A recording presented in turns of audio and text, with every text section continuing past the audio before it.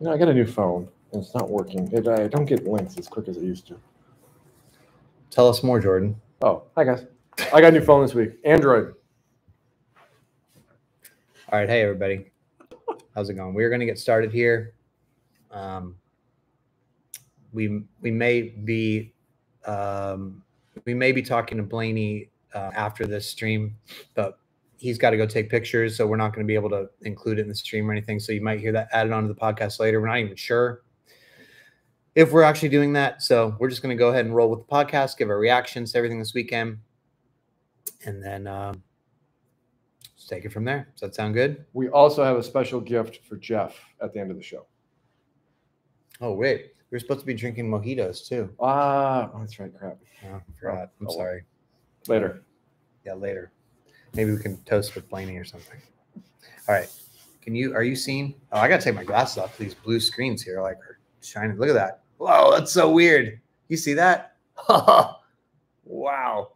That's so strange. Okay, sorry. Good Lord. Sorry. Good Lord. All right. Are you in the screen? I'm on the screen. All right. I like my hair. Here we go. Ready? All right, everybody. Welcome back to another edition of the Teardown. My name is Jeff Gluck, and I'm along with my coworker, Jordan Bianchi. We are motorsports writers for The Athletic, and we are here at Phoenix Raceway to discuss the season finale championship weekend, which is just wrapped up here with Ryan Blaney, YRB, becoming P1, the champ. How about that? Not something that we saw coming, certainly, since neither of us even had him in our final four. Confession time? I think I may have had him out in the first round. In the first round? Yeah. I think I did. Let's go look. But, this is something I've been thinking about since the race ended a couple hours ago. And, I've been trying to figure out how I want to say this or put this into words. But this sort of encapsulates what the playoffs are and have become. This is the 10th year of this format. And for so long, there was many instances early on where pretty much, even though it was one race playoff and all this stuff, you pretty much go, yeah, well, the guy that won was pretty much the best driver of the season anyway. Then ultimately, I'd almost say up until the big three and me with Logano was the first time that was you could say Jimmy in 16. Jimmy in 16, although when he did that, it was well, it's a seventh championship. Yeah. So nobody he had the bona fides. Yeah. Then you get to Logano last year and you're like, well, he kind of got hot at the right time and he won. So yeah, okay, I guess. But then this year, Blaney, I think, is the biggest example yet of how different things have become. I mean, this was NASCAR's diamond anniversary, the 75th anniversary. And to me, Ryan Blaney was the Diamondbacks. Although the Diamondbacks did not win the World Series here in Arizona, they were sort of the wild card team that was the last one in. There was all these heavy favorites. Nobody would have thought the Diamondbacks were going to make a charge and do all this. They end up getting to the World Series. The Rangers ultimately won, but if the Diamondbacks had won, that is sort of Blaney in a way, because for a lot of the year and especially a lot of the summer, he was a complete non-factor. In fact, he went 15 straight races without a finish of better than 9th.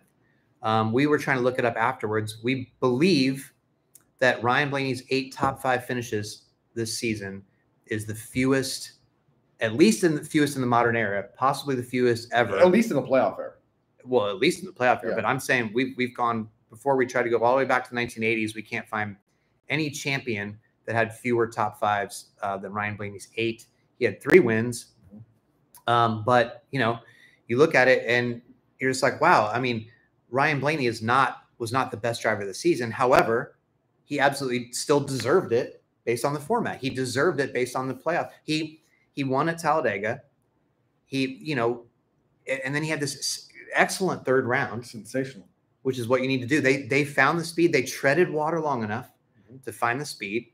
And they showed up here and they had the fastest car of the 4 drivers, arguably the fastest of anybody, except with this track and aero blocking. He couldn't necessarily show that. But And that's what it takes to win a championship now. So, for me, it's an adjustment.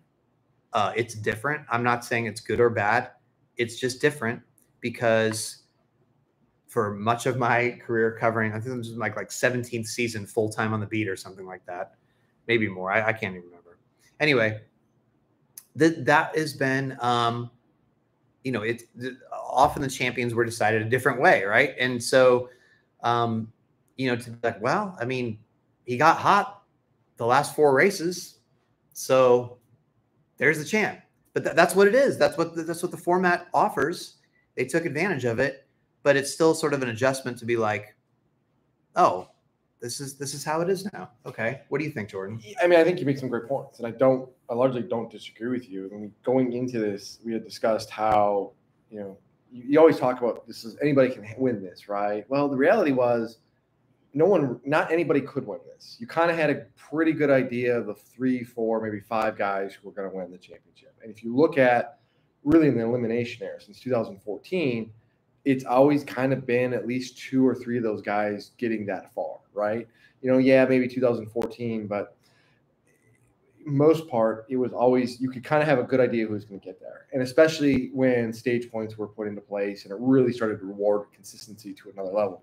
This is the first time, I would say, in the playoff era, so going back to 2014, where you had a Cinderella. I don't know if Blaney quite fits that description because he drives for Team Penske and we know how good he is, but there is nobody that had Ryan Blaney win this championship. Well, Dale Earnhardt Jr. Right. But he stuck with it all year. He just was a part of that. Seemed like it was stubbornness to be like, I'm not changing my pick. I'm sticking with my guy. I think anybody who would rationally, or you know what I mean? If you're looking at the playoff field in September when the playoffs started at Darlington, I don't think anybody looked at the 12th team and said, man, that team right there, that's a sleeping pig. And so they did what they needed to do. And I think I go back to what folks in the garage said to me going into round 3. In the weeks after he won at Talladega, I started talking to people in the garage, and they all said the same. A lot, I shouldn't say that. Quite a few of them said the same thing. If he gets to Phoenix, look out. If he gets to Phoenix, he's going to be the one to beat. And yeah, you can talk about how, in the regular season, they were kind of quiet. You can talk about how in the playoffs, maybe in the first round, they, didn't really show off. And then it took a win at Talladega to kind of get them in. But what they did in round 3 and excelling and not making mistakes and being really perfect almost, that to me was impressive. And then to come here in a race that would have been easy to throw away, because we saw a different Blaney, I thought, tonight than we have at times. He was racing Ross Chastain really, really hard. There are times in Ryan's career where he would have made a mistake. He would have pushed too hard. He would have let his anger get the better of him. He almost did a couple times tonight, and he reined it back in. And it was a really patient, methodical run, because you go to look at stage 1, he wasn't happy with that car at all. And then, but you look at the board when they finished stage 1, and he was upset, and you're like, oh, he's up to 10th. And it's just kept just getting better and better. And I think that, to me, demonstrates what this team is capable of. And yeah, I mean, were they the best team this year? No, but this format doesn't reward the best team over a 36-race season. It doesn't reward it even over a 10-race season. It rewards the driver who I think really over the last 4 races, because I would like to, I think you have to lump in round 3, and that is how this is, you're rewarded for that. Yeah, I mean, Joey Logano at the start of the playoffs was very honest and said, look, our team, Ford in general, we don't have it this year, right? But what I would like to do, this is Logano saying, this is what we did last year, where we hang around long enough to find the speed at the right time, and then we capitalize.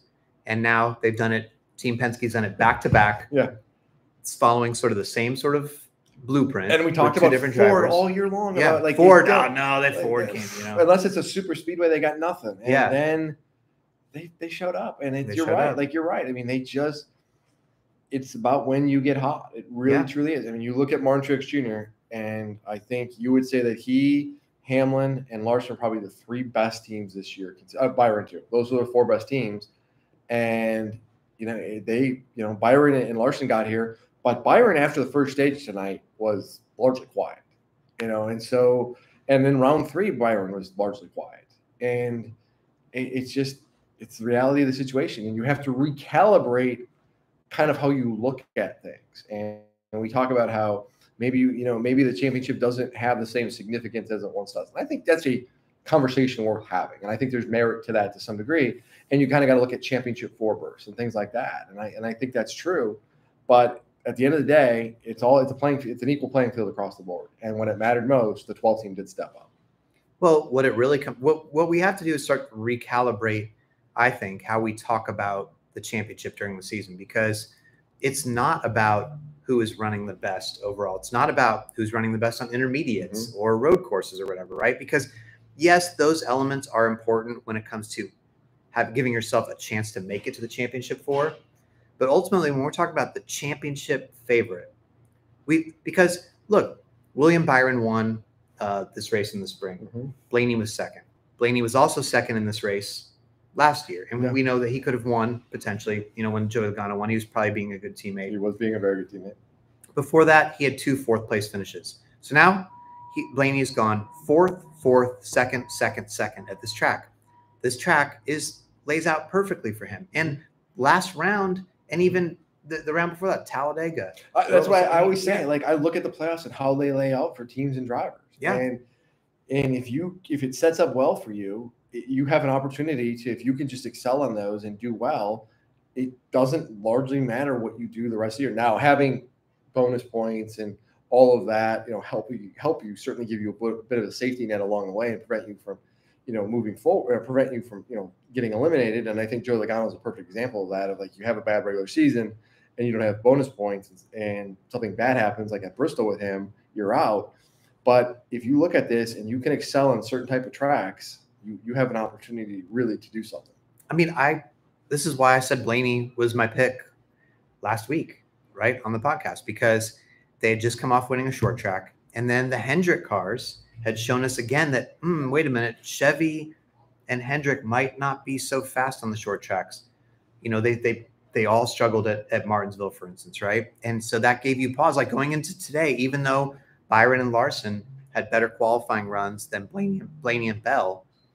To me, it was I didn't have a lot of faith they were going to keep up there, because Blaney looked good on the long run. And once he got up there, it was I don't think those guys were able to hold it. And that's why Byron and Larson said afterwards, hey, there's not really anything we could have done differently. Larson was talking about, man, I wish there was more and more pit stops so my pit crew could do it for me, because they didn't have the car really. And even when Larson, I will say another thing we were wrong about, because conventional wisdom had been, well, whoever gets out front of that final pit stop, that's it. Larson got out front of the final pit stop. We both were sitting next to each other and, oh, here we go. Yeah, Larson having flashbacks to 2021 again. Right. That's exactly what happened. But they still didn't have, even though on a day where it seemed like track position was pretty important, clean air was important, they still didn't have enough to hold Blaney off. Blaney had a better car.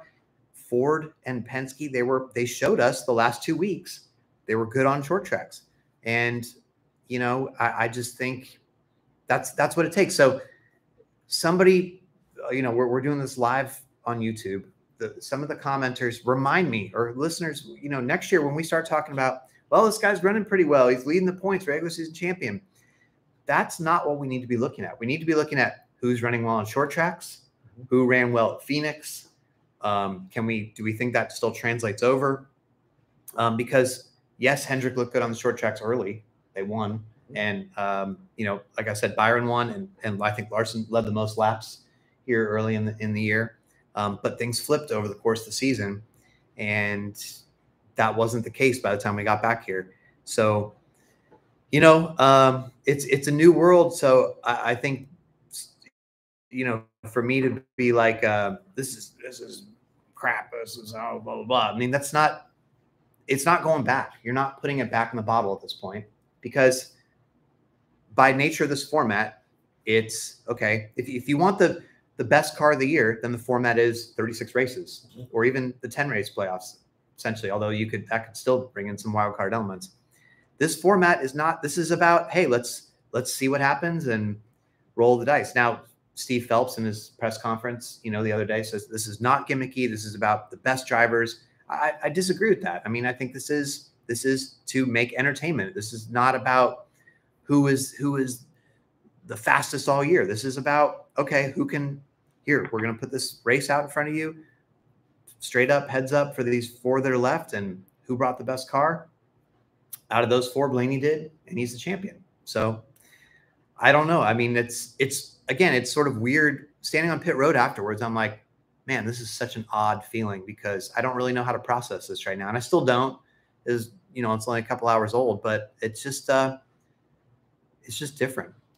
Yeah, I mean, but playoffs by themselves are never going to reward any. They're not always going to reward the best team, and the regular season is always going to be a better embodiment of the work. So, I struggle with this because I think there is an entertainment element to this, and you have to keep it exciting. I think going back to a 36 race, 1 through 36 point system is not going to do anything at all to maintain interest at this time of year. And I don't have a problem with it. And I think it's no different now than any other sports where you look at it and you say, the Boston Bruins last year had a NHL records regular season. And guess what? They got bounced in the first round. It happens all the time in other sports. And I think it's just, you have to just kind of look at it through a different prism, and that this is not, the NASCAR now is much different than it was, 20 years ago. And it's not going to change. Of course, it has to be pointed out, though, that the difference between stick and ball sports is those are heads up against another team, one-on-one.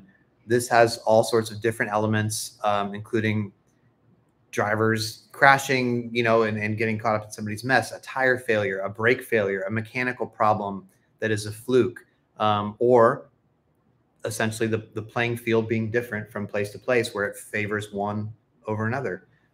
Like a short track versus an intermediate or whatever. So when you have it in a one race format, that's what you get. However, again, Brian Blaney deserved this. So it's a weird dichotomy because he is the deserving champion. He went out and executed. His team found the speed at the right time. They absolutely, out of everybody that was here, they're the champs. You cannot take that away from them. You can't poke holes in it. It's just different. And I think people are just going to have to say now, okay, well, I think wins overall, like when you look back at things, championships matter, of course, but like when you're looking at who are the greatest drivers of generation and all this stuff, I mean, I think you're just going to have to lean more on wins, to really measure it and to really measure these drivers' place in history, because this is sort of like just a fun tournament in some ways. And, it's entertaining, and I don't know. It's just, yeah. But let's talk about how Blaney got it, because it wasn't going to be easy. Look, I will say this: the Blaney of a year ago was pretty much, I mean, I don't know if this sounds too hard, but a choke artist who had not come anywhere close to fulfilling his potential. He completely screwed up twice in the playoffs last year and threw it away by mistakes of his own in the round 3. And it was like, man, how is this guy ever going to get out of his own head to have a clean run? And even after, I mean, that thought was in my head. He had put together a really respectable run to try to shake that and try to make a new reputation for himself this year to get to the Final Four. Like, he broke through the Final Four. And we had talked to him last week about cleaning up those mistakes and stuff like that, and learning from that. But when you have just passed Kyle Larson, who is one of the best drivers on the planet, late in the run, heads up, and you have now got to hold him off for 20 laps to win a championship with Larson trying to do everything he can, and you don't blink, that's an achievement right there. That is earning it. That is really impressive. Ryan Blaney completely transformed himself in a year, to me. Like, and again, we've talked all year about like the mentality of what it takes for him to go out and be able to execute like that, and not choke and not throw it away and not make a mistake, not run into the wall late, not get flustered. I mean, yeah, he gets mad on his radio, but he did what he needed to do. A lot of guys get mad on the radio. I think it gets overblown a little bit because there's a lot of guys rant. He's entertaining, and I think that's partly of it. Yeah. can I just read this really quick? Sure. This is what, and I don't mean to keep going back to this, but I do think it's a good peek behind the curtain a little bit. About this is your story where you got the scouting report, anonymous scouting reports from people in the garage about the drivers going into the round. This is the 2 things I think they take away from this. The biggest thing is Ryan Blaney's temper and him losing his mind. If he doesn't do that, he can be really good. I think Blaney's past mistakes in the playoffs weigh heavily on the team just from an execution standpoint. And that is right. And the other one to keep in mind too is Blaney can do well as long as he doesn't blame.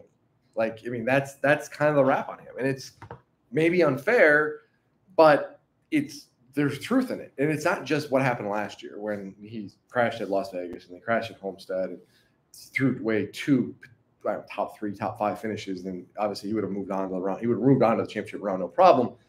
It's the year before that at Kansas. I mean, it's just there's always been these mistakes. And we have been waiting for Ryan Blaney to have a year like this for a while. He was a rookie in 2016. He actually won a race before Chase Elliott did, and it was like he touched on this a little bit last week. Like his peers, right? Like William Byron, Christopher Bell, Chase Elliott, were all having these big monster years. Bell had made the championship 4. Elliott's obviously got a championship. Byron, this year, for example, had a monster year. And we've just been waiting for Ryan to get over that hump. Like, when is he going to get over it? When is he going to get over it? And it hadn't happened. And I think it plays into the narrative of when is he ever going to actually do this? And he finally did it. And it wasn't easy.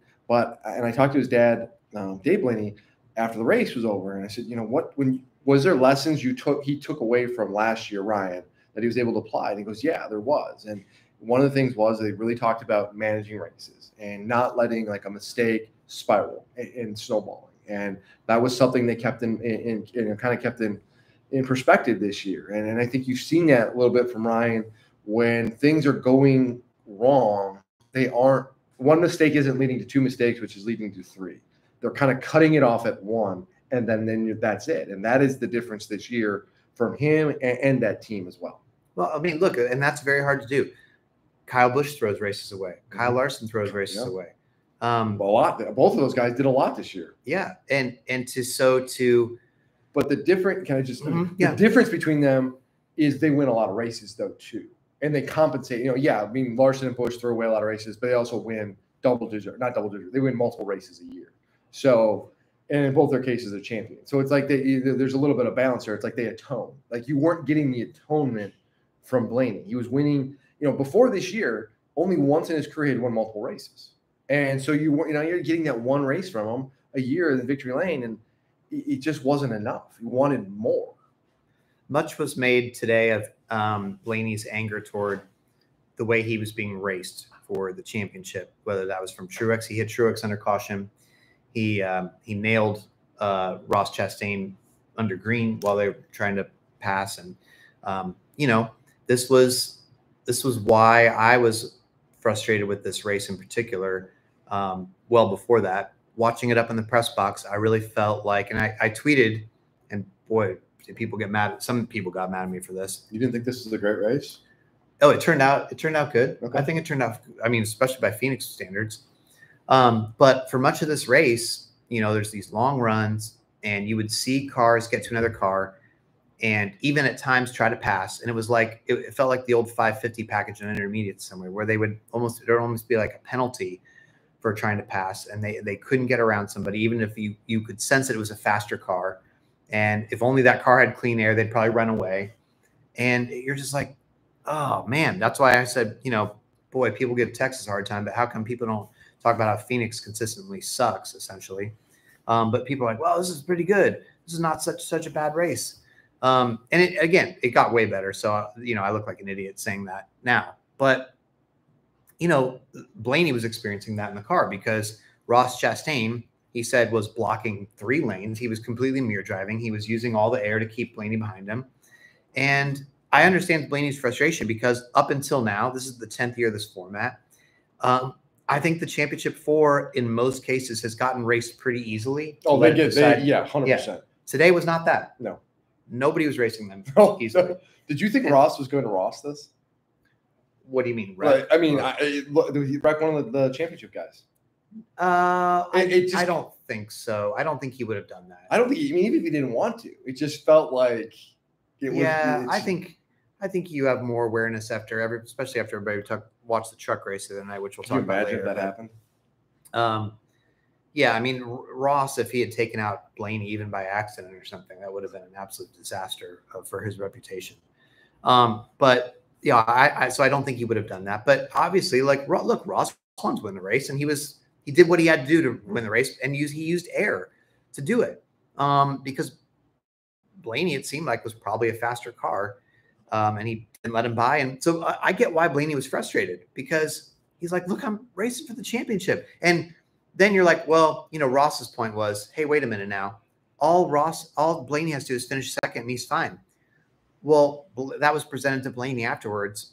And during the race, by the way, too. It was presented to him in the race. No, but what I'm saying is his reason was, okay, yeah, Ross, yes, I can finish second and win the title. But what Ross is doing, slowing me up, is it is allowing Larson to close in on me. Mm-hmm.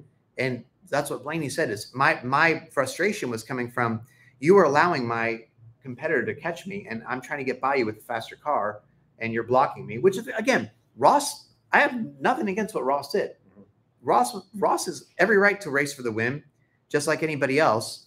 And that's what he did. He won the race. It's huge for them, to get some momentum going in the offseason. Everybody that's not in the Final Four wants to do that. Win for Trackhouse. Sure, absolutely. But you can also understand why a Final Four driver would be frustrated. Like, man, every other time we've seen this, we all get respect. Mm-hmm. And now when I'm in this, I've given this respect for years. Yeah. I played second fiddle to my teammate a year ago. Exactly. And was a perfect wingman. And now when the shoe's on the other foot and I need it more than anything, I'm not getting. Yeah, I mean, I get the frustration, which goes back to why, like, I feel like, I'm guilty as anybody because I tweet out, what they say and everything on the radio. But it's like, it's frustrating. Anybody would be frustrated in that situation. Anybody would have been. And, I get it. I definitely would have said some things if I was in. Oh my God! You say things even when you're in. Yeah. Can we talk about your tweet now? My tweet about what? Texas and how I just did. I know. I just talked about it. I just said I was an idiot. I know. I don't go back to it though. Well, my point remains the same though. Like, is this the best? I mean, why does Phoenix get a pass just because it's the championship race? This track consistently. Phoenix gets a pass. A lot of people blast this place. Okay, well. I don't think it gets a pass. There's a lot of people that sit there and say, why do we go here twice a year? Why does this have the championship? Yeah. I mean, we heard about it. How many times have we heard about it over the last, few weeks? Like, why are we not at Homestead? Why are we not at Homestead? So, I mean, I don't think it gets a pass. I mean, I think if you pulled every single person in the garage, they would tell you, 99% of them would tell you, let's go to Homestead. Yeah, I don't know. I was just sitting up there and I'm like, man, like, this just doesn't seem the best place to decide the championship. Like, this doesn't feel like this is the biggest test of the four guys who are left to race it out and really determine which of these four is the best. But again, of course I wish I could go to Homestead. Yeah. But it's, we'll be back right here next year and probably seeing a similar race unless NASCAR, they have a Phoenix test coming up in December. Mm-hmm. Hopefully they're able to find some things. I know they're going to work on a lot, and they're clearly working on stuff. They know it's not amazing. No, I mean, no one's burying their head in the sand. Yeah, but there has to be a fix. That's where it's a frustrating thing. Is I struggle because I'm not a technical person. I don't know engineering. But is it really this complicated? I think it is. Apparently, I think the car has put them in a really tough box. Yeah, and it's tough to. I guess it's tough too. Is you're using third-party parts, right? You're not allowing the teams to, the crew chiefs. I don't think they told you. They told me this before. Like, if you let us do what kind of open. Yeah, they're saying that because they want to. The bigger teams want to be able. No, I mean, I understand that, but they're probably not wrong. Like, they could probably, if you let the teams tinker a little bit, there's going to be guys that hit on it. There's going to be guys that don't, and because of the widespread, it's going to open it up a little bit, and then you would have more passing. Yeah, I don't know what the solution is, but I do know that the Homestead race I saw recently was really cool, and it would be a great championship race if that was what it came down to. But again, 2025. It's we can hope. So, let's talk about the other guys. We talked about Larson and Byron about how they just didn't have it, but they didn't have the car. How do you feel if you're them? I mean, Larson has this great season that's up and down. He shows flashes of speed all year. Yeah, they could have won more races. It ultimately doesn't matter because he makes the Final Four anyway. But you get here and the speed's not there. You're Kyle Larson. You can do anything in a race car, but you can't make up for it that way. William Byron, on the other hand, had he not got that penalty, he's probably the regular season champion, right? He had the numbers to show that he was the most consistent a lot. He ends up leading the series in wins with 6 wins, double what the champion has, and almost double the number of top fives, I think, and things like that. If you're those guys, if you're Hendrick, second year in a row, you've let Penske walk in, and you come away with nothing. You come away with no title when you probably felt like you outperformed Penske. You did. I mean, you look at the numbers, right? They did outperform. So how do you feel? If I'm Kyle Larson, I feel like it's a missed opportunity. I feel like this year is a missed opportunity. We left a lot of wins on the table. We left a lot of races. Some of it was our own doing, obviously, but there's also other circumstances, whether that was Kansas, whether it was Pocono. We left, I can probably think of 5 races they probably should have won this year. It's a lot, and for a team of that caliber, we look at 2021, we say it's an anomaly. Well, you give them another handful of wins, all of a sudden they've got 6, 7, 8 wins. That's in the realm of that greatness, right? And that's a different ballgame. Maybe things make it a little easier. And yeah, I think this race is kind of a microcosm of their season. Like they were very, very good, but they just weren't to that level that they needed to be at all the time. But getting here for them is the goal, really. And then you go from, like you said, it's a one race thing. And I think that's a big thing, especially a bounce back after last year. So there's a little bit of frustration and a little bit of missed opportunity, but also a nice bounce back and reminder of, hey, this is a really good team. Like this is something special. For William Byron, it's kind of the same vein of Ryan Blaney. We've been waiting for William to kind of have this big breakout year. There's been flashes, there's been teases. We've seen it at times. And he's just flirting, right? And it's like, when is this going to happen? And it really happened this year. He leads the series and wins, almost wins the regular season title, has a really good playoff. Wasn't great in round 3, good, but not great. And comes here and has a good opportunity, and it went away. If I'm them, I'm wondering what happened. What happened to the car that we dominated with, at the beginning of the race? Now, obviously, track change, cools down, et cetera, et cetera. But if I'm the 24 team, I'm looking at this year as a success, a monster success. We won 6 races. That was huge. We made it to championship 4 for the first time. And I'm looking at this going, I got a young driver. I got a crew chief who's now his 3rd full season at the cup level. Like there are a lot of 4th full season through. And there's a lot of optimism with this team. Like this is the beginning of something really, really special. And also also a Hendrick organization too, which we talk a lot about Hendrick and how great they are. But the 24 and the 5 are over here.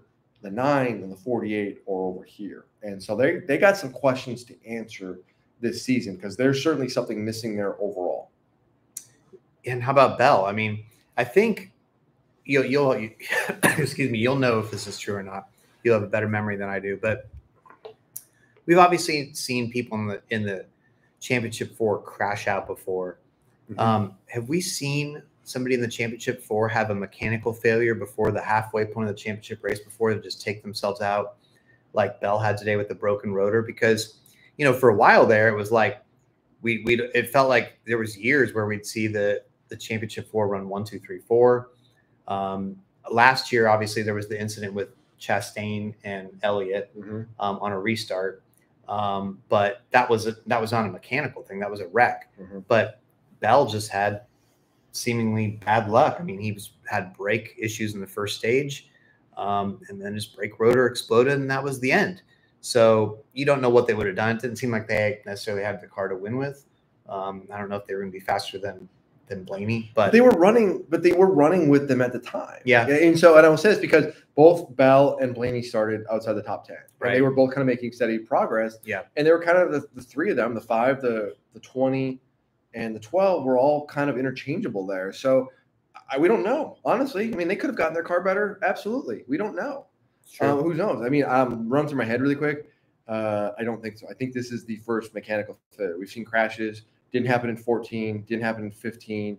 16, we had the big crash at the end, which knocked out a bunch of guys. With Edwards. Yeah, and then 17. I don't think there's been a mechanical failure. I mean, maybe I'm missing one. I think this is the first time where we saw someone have this. And I think last year actually was the first time, the earliest in a race, that a championship contender had crashed. So, yeah, this was definitely an anomaly. It's unfortunate. It's, you don't know. This was a team, if we're kind of looking at their year, I think they should have been better. Honestly, we had a lot. Joe Gibbs Racing had a lot of speed. We saw Martin Truex this year during the regular season. We saw what Denny Hamlin did. This was a team during the regular season that won one race. And at time, for a few weeks this year, they led the point standings, get back in the spring, and then they just kind of quietly did their thing. And why is that? And they lack of execution and lack of performance, but then they got better in the playoffs, and I thought they really turned it on. We saw what the 20 team can be. I think they've now hit a point where they don't get to the championship four. It's a disappointment.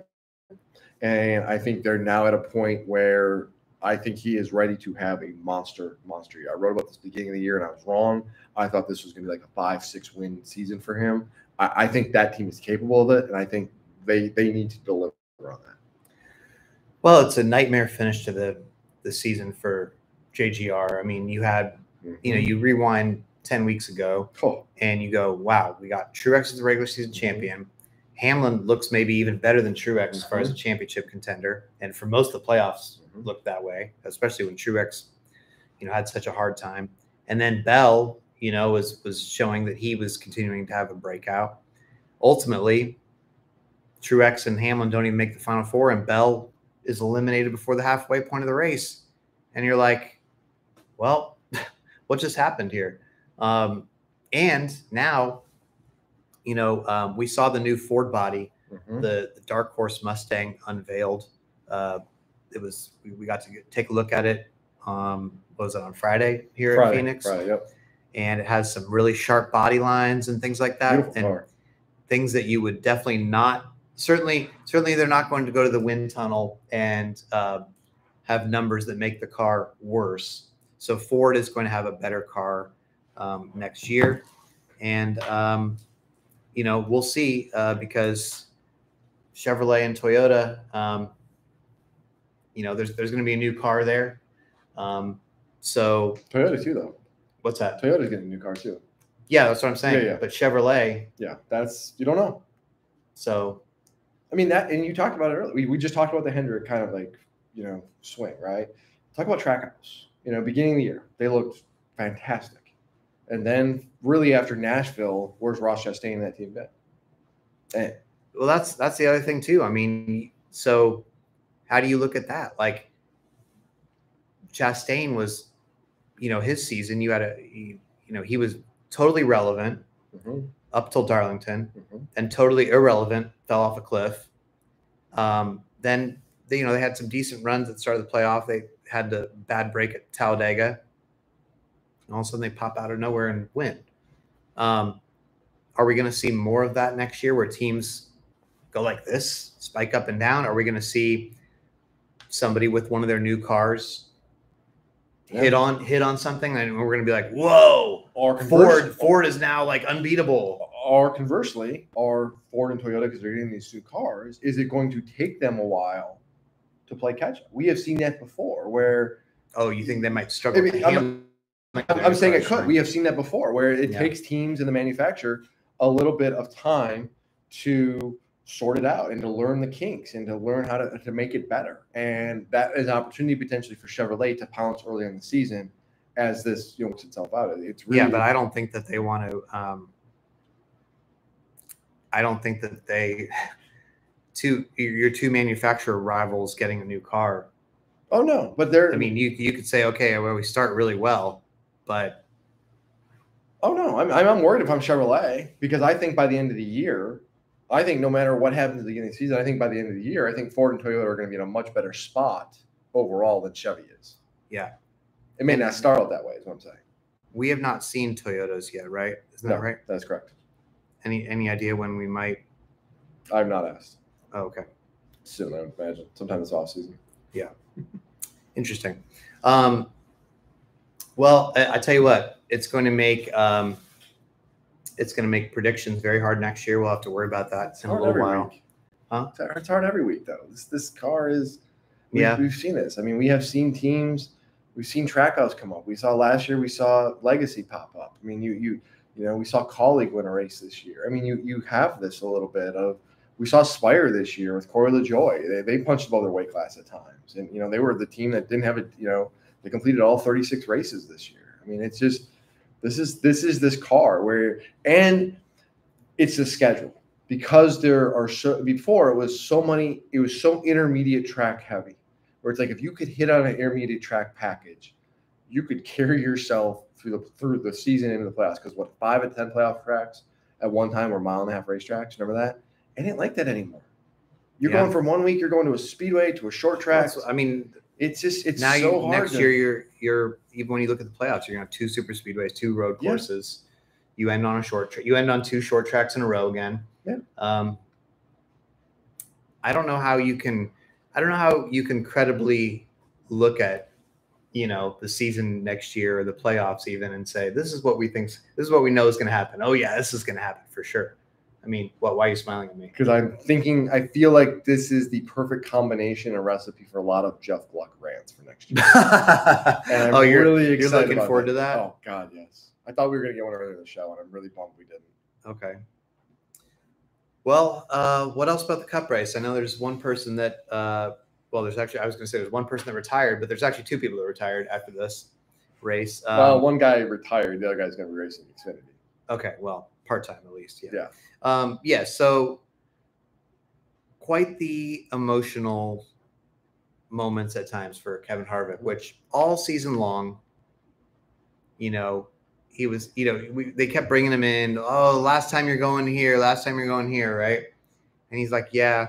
I want to be done last year. Yeah. I don't want to be here. He didn't really, you never got that emotion. You never got that sentimental. Never. And I think it was on NBC.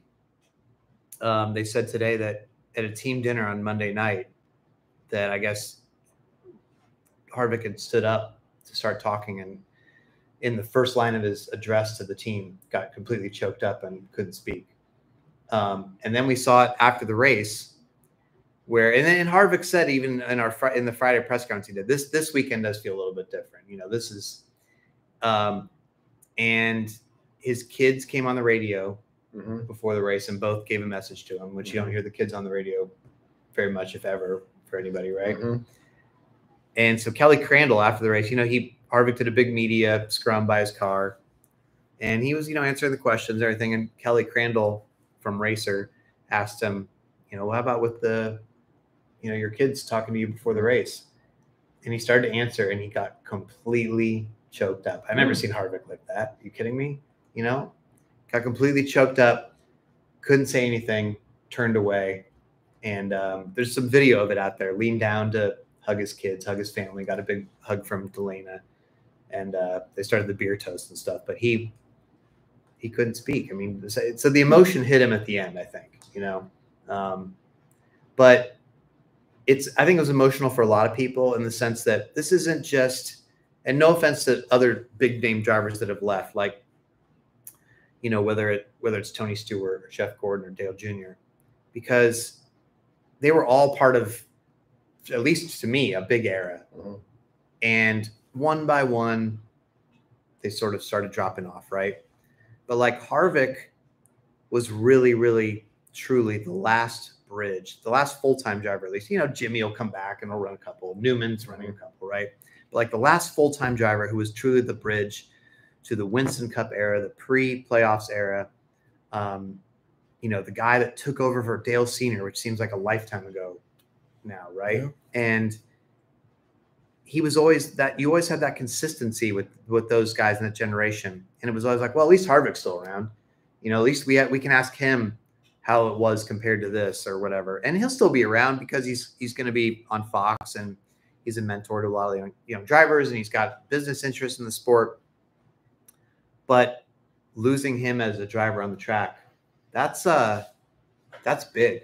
That is truly sort of like the end of an era, I think. I think you summarized it best. I mean, this is the end of an era. This is a driver who links back to that, who raced in the Busch Series, right? Like, you don't have any more left. This is it, and they're going to lose that. It's a connection. You use the word bridge. I think that's a really good word because it's a bridge from that older generation of fan who remembers Winston Cup and Dale Earnhardt and all of that to this new generation. And Harvick did a really, really good job of being relevant throughout. We've seen a lot of people struggle to adjust to changing times, technology, and Harvick, for the most part, throughout was always a presence, always competitive and winning races. And for the last 10 years, since he joined Stewart-Haas Racing, has been a force year in and year out. I mean, he's always been, largely, except for maybe the last couple of years, of somebody that you look at and say, this guy's a title contender every single year.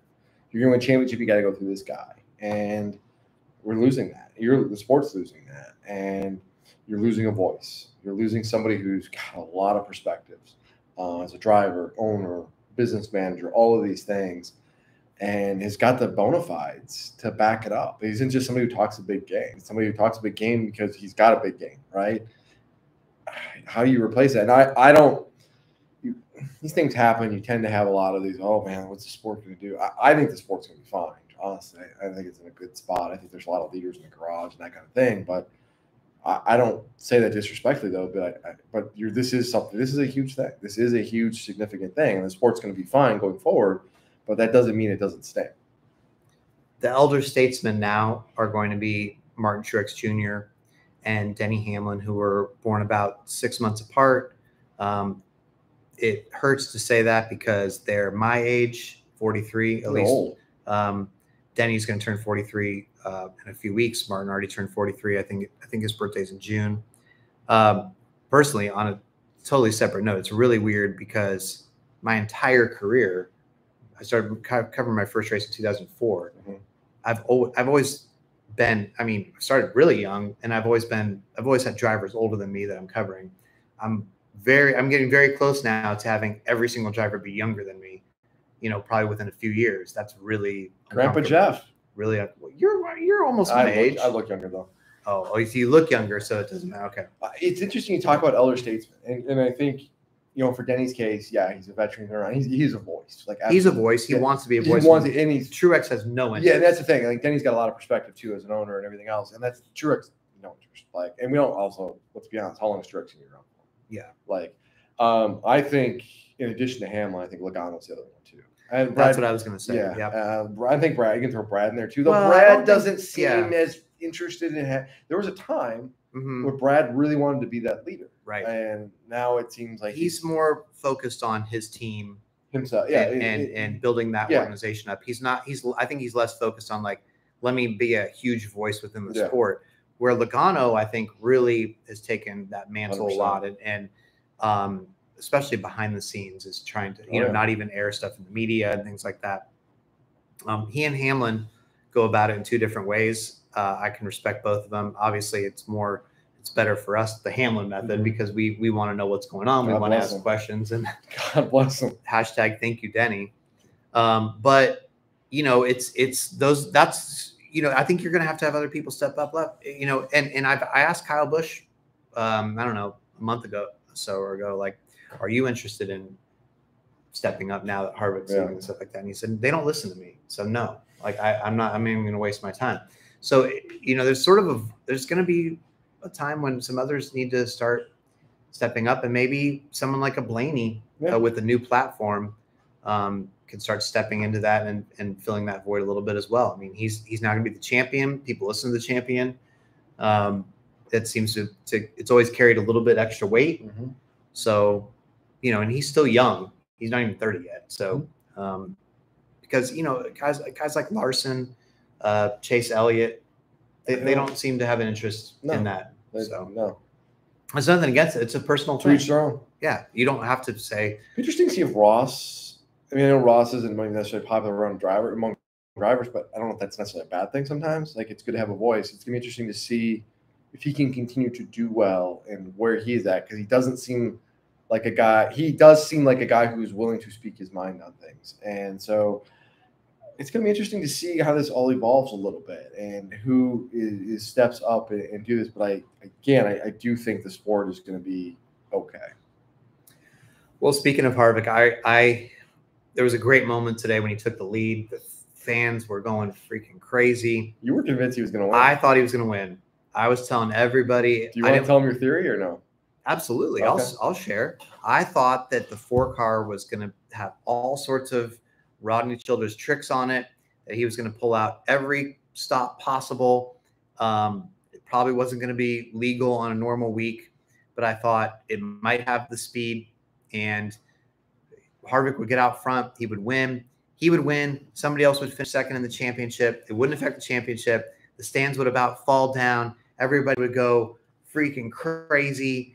Harvick, like chanting. And would NASCAR disqualify him after that? Like, I think that would be one where NASCAR would be like, it's your last race. It's not going to change anything. It's not going to change the championship. It's a great story.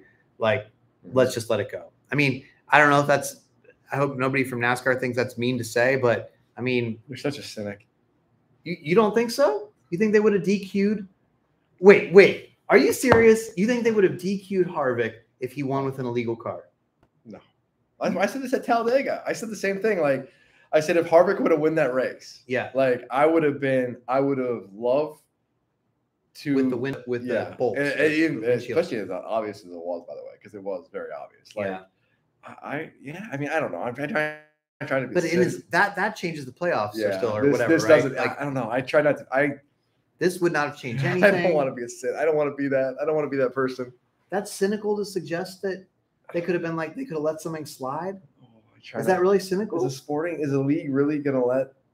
You think they would have been like, oh yeah, you're disqualified in your final race, and all this unbelievable, therapeutic, joyous moment for the sport, celebrating this, that's all taken away. We're going to completely wipe that out. If the integrity of the officials, Jeff, you're besmirching them. This is a sport. They would never, ever turn their back. Officials don't turn a blind eye to anything. All right. Well, okay. I guess that's your opinion. I'm not saying that would happen very often or something. I'm just saying this is an incredibly unique case. That would be okay. At the very least, it would be an extremely hard decision to be like, all right, are we really going to DQ this guy? Like, what? Why would you not just be like? Because the integrity of the sport is at stake. What does it matter? It's not affecting the championship. It's the last race for this dude. You need to have people watch this and know what happened in front of them is 100% legit. This isn't professional wrestling, Jeff. Are you being serious? This is not professional wrestling. The officials have integrity. You're just trolling me. All right. What is wrong with you? Okay. Well, I apologize then if anybody's offended by me questioning their integrity. I don't even think that is. I mean, I think I would be like, even if I was the official, I'd be like, it's all good. Yeah, we're just gonna. I mean, come on. Like, as someone who talks about consistency and credibility, and now you're like, like, is it now hypocritical? You're willing to turn? Yeah. Is it hypocritical? Absolutely. Never stopped it before. It is absolutely. I'm being hypocritical for sure, but it's like, I mean, I don't know. All right. Is there anything else from the Cup Series race that you would like to discuss? No, we are good on that. Let's get to it. Let's talk about the Truck Series race first instead of Xfinity. We'll end on a good note with Xfinity. Can we do this? Can we stop here and then pick up this conversation as a two-parter? Why? Because we need to kind of relocate it, I think. We need to go talk to the champion? We need to talk to the champion. Well, what are we going to do with these people watching? Well, we can send another link and we can do a two-part video thing. Or I'm trying to coordinate here. Well, how much time do we have? You got 5 minutes. 5 minutes? Well, we need to move in like 5 minutes. Leave in 5 minutes? Yes. Oh, geez. I don't know if I can. Well, I guess there's not really that much to say about the Truck Series other than here. Let me do a speed thing on this, okay? The Truck Series race was one of the most embarrassing races I've ever seen in my life. I think that was absolutely pitiful. Everybody already knows that, though. Everybody agrees. From the Cup drivers. By the way, Justin Schuler kicking the tires. He asked all the Cup drivers what they thought about the truck race, check out his article. There's some fire quotes in there from drivers. They're absolutely right. Even Elton Sawyer in the drivers meeting today says, well, we saw what not to do in the, I mean, that's like NASCAR. We all agree. The amount of people, high ranking people that said things to me, like they were so embarrassed by this. I wish I could. Oh, I wish I could. Absolutely. Now, the one thing is that I wish had gone differently is I wish NASCAR had parked Corey Heim.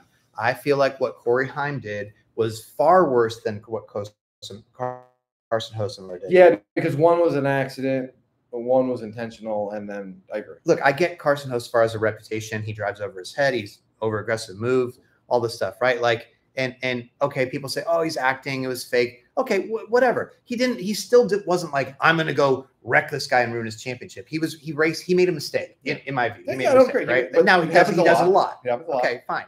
But Corey Heim altered the championship. That manipulated the race. That changed the outcome of the freaking championship. Grant Enfinger should have won that championship after that whole thing happened. He was robbed of that, and Corey Heim was allowed to finish the race. Why? Denny Hamlin got fined, for rubbing Ross Chastain for 8th place after he admitted it, right? But like you can wreck someone in the championship race on purpose, another championship contender, and alter with 3 laps to go, and they let that go? What? How?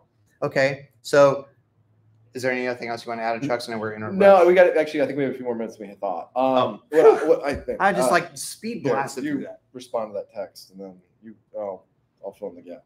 And so, you got to work an Android phone? No, I don't know how to do this. I can't do the damn thing. Good Lord. Well, we have more time. Okay. And so here's my. I don't disagree with anything you said. You're right. If Corey Heim would have handled that better, he could have still won the championship. You could have wrecked Hocevar and won your championship. What blows my mind is, didn't Landon Castle say this about Danica a few years ago? Remember when Danica tried to wreck him? Like 101 of stock car racing is rule number 1: don't wreck yourself. That's it. Like if you're gonna put him in the wall, put him in the wall, but don't wreck yourself, because you could have put him in the wall and ended his day and send a message, and you still would have had a truck then that you would have put fresh tires on it, even if you got sent to the back, and you could have come back up and maybe won that championship. And so, yeah, young driver made a mistake, and it's unfortunate. There's a lot of blame to go around. It's the host of our thing. We saw it at Martinsville pop up again on the Cup side, and it's a kid who, and let's be honest, like there was Denny Hamlin and Mark Truex Jr. both said they thought it was kind of an act, that he was contrite, and it's like, when do you really truly push that aside? Give credit to Ty Gibbs, because we had this conversation about Ty Gibbs about he needs to be better and more mature. We haven't had any problems with Ty Gibbs this year. Like he's done that. Like he's largely kept his head underneath water, just gone out and raced. Like when is Hocevar going to do that? And that's the problem. And Denny Hamlin brought up a really good point in his media scrum the other day about how NASCAR officiates and how maybe it is time to start policing, sending guys to the back when they're involved in incidents. And I don't disagree with that. And I asked him, like, have you brought that up to NASCAR? And he really hasn't. And I think it's something worth considering. And I'm not saying you even need to do it at the Cup level, because I don't know if you need that rule at the Cup level. But why can't have that rule at the Truck Series? Yeah, but NASCAR wants the rules to be the same across all 3 series. But I agree. But they're not, though, because you got pit stops are different. Okay, well, I mean, they're going to want to officiate it. They're not going to say, all right, we have this rule in trucks and Xfinity, but when you get up to Cup, you can wreck somebody I agree with you, though. Like, similar to, again, to local short tracks, whether you meant to or not, if you get into somebody and you turn them, you go to the back. Okay. Yeah. That's just how it is. But I've been railing against this for, going back to, I think you thought I was absolutely nuts about a year and a half ago when Logano wrecked Byron, or put him in the wall essentially at Darlington in May. We were at the F1 race in Miami, and I said, they might need to start thinking about penalties. And you're like, no, you can't do it. That's the. I mean, the 2 guys racing for the lead. I have no problem. I have a big problem. He booted him. That's fine. They're racing hard for the lead. I have a put him in the wall. That's fine. They're racing hard. So what do you say? It was not. This was a cold-blooded. You hit me. This horsepower was lap at that time. Like if you have, no. We're not even talking about that. I'm talking about even if Hocevar wasn't sent to the back. Yeah. I'm saying Hocevar, and under the rule I'm talking about, if you do what Hocevar did, he goes to the back too. Like avoidable contact. Yes, this is where I do get worried about this rule. Is like, how do you? Well, you have to officiate it. Yeah, like how do you want more balls and strikes calls, and that's the concern, is because you're going to end up having those, and that's the problem. We have 10 minutes before we have to be out on the front stretch too. Okay. So, go ahead. Let's get to the poll then. No, we're not doing the poll. We have 3 more things to do. No, we don't. We keep going on talking. Okay, we need to talk about the Xfinity race, which what's the line from is it from Dumb and Dumber? And they say, you completely redeemed yourself. Yep. You go ahead and redeemed yourself. Yep. Boy, I was down all the young drivers coming up through, and then you get that late restart in Xfinity, and you're like, oh gosh, this is going to end terribly, just like the truck race. What's going to happen here? This is a disaster. And then they again redeemed themselves. It was beautiful. Yes, John Hunter Nemechek overdrove the corner. But it was just great racing. I mean, they were all going for it. Nobody did anything dirty. They raced it out. Hard racing. Cole Custer had a phenomenal restart. Spectacular. By the way, Ben Rhodes, we didn't even see Ben Rhodes. Congratulations. Another great press conference, by the way. Ben Rhodes calls me Jeffrey. Only Ben Rhodes and my family can call me Jeffrey. Okay. Not even you. Okay. Thank you, Jeffrey. What's your point number 2? So I don't know if you heard about this, Jordan, but we got up to the press box Friday night for the Xfinity or for the truck race, and everybody looked down and go, "Oh, the restart zone's been moved. Huh? That's weird. Why? Oh, that's really odd. Can you guys still see us?" Anyway, I'm just still rolling on this. Yeah, this is chaos at this point. So like the restart zone, they said was mistakenly moved. We still never really got an explanation of how that happened. Somebody painted over the old restart zone, which was longer in the spring, but it got moved like 30 yards. That's not good. I don't have a comment. It can't happen. That's all your comment? Well, I mean, I don't know what else to say. Okay. No, I mean, it can't happen. I mean, it's inexcusable. I don't understand. Okay. All right. Well, we got to do the poll then, I guess. Okay. Before we do that, on behalf of the Was It a Good Race committee, since I won last week and now I am say it with me, the champion, we have something for you. Who's we? The Good Race committee. The committee? Yes, which consists of me. So this, my friend, right here, is a participation trophy. Congratulations for finishing second, both in the regular season and in the playoffs. It fits you. Small trophy for small guy. Well, what do you get? I get to decide what you wear. You don't get the trophy? That's a little participation trophy, Jeff. You should actually get a trophy for winning. I do. The trophy is going to be able to dress you. You can keep this if you want. No, I got like 10 of them now. You had to buy a 10-pack? A 10-pack. A 10-pack of trophies? There was a Party City next to my hotel. Oh, you have one. I got one. Wow. That's spectacular. Yeah. So I went and picked it up the other night. Oh.